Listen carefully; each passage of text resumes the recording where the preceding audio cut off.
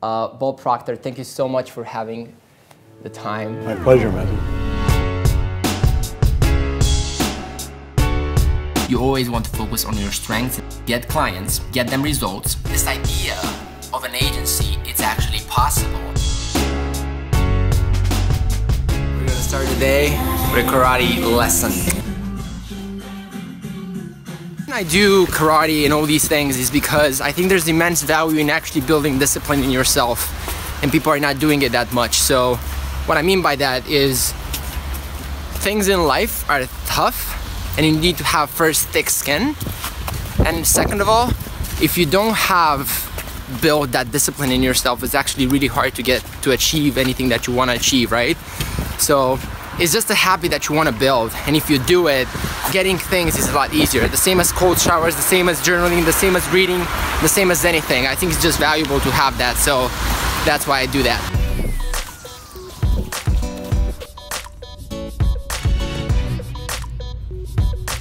I got to the office. Yep.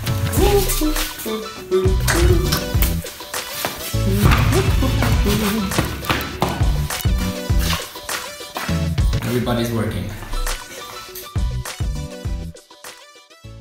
So just a quick update.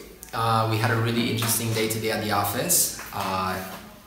We're implementing something called Scrum that I don't know much about what my team does. And that's really cool. It's gonna allow us to be more efficient. So I love that.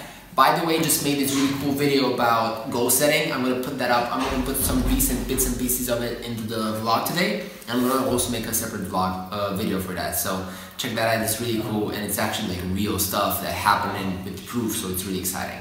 So with that, today is already done at the office, and we're gonna see you tomorrow. Hey there, this is Catalin, and I want to tell you a really interesting story that goal setting really works. And what I did is I went to this seminar to Brian Tracy. Shout out to Brian Tracy, really cool guy. And at the end of the seminar, he said that if you're serious about growing yourself and becoming the person you want to be, you should go home and write 101 goals for your life. I went home and did that. Just gonna read you some of these and how they happen.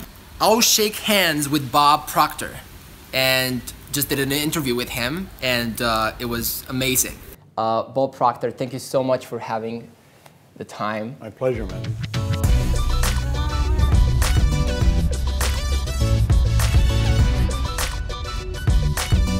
Because here's the thing, I was talking with my brother yesterday.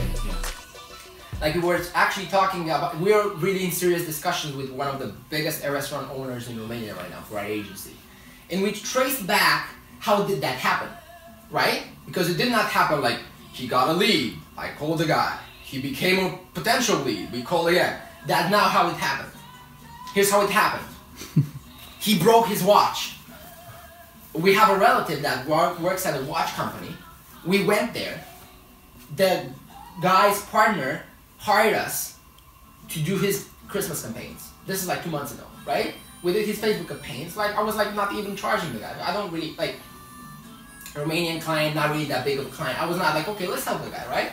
And after that, the guy that, our relative, recommended us to this restaurant owner. I don't know if he's gonna he's gonna blow up or not, if it's gonna happen or not, but look back, it happened because he broke his watch, and right before we went to repair his watch, he asked me, like, do you wanna come upstairs? I wanna repair my glass. I'm like, okay, let's go. And then we got talking and doing like how can you know that? You cannot know that. So I think you should be rather focusing all your time and energy on what you can see and where do you really want to go, and when the opportunity comes, make the most out of every single one. So I've heard that you like to talk to people, and you also like to talk about marketing, and also you heard that you talk to Gary Vee. Right. How did that happen, and what do you talk about?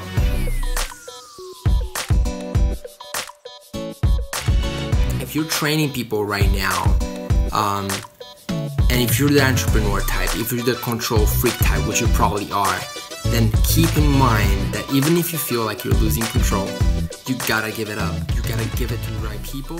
You gotta trust.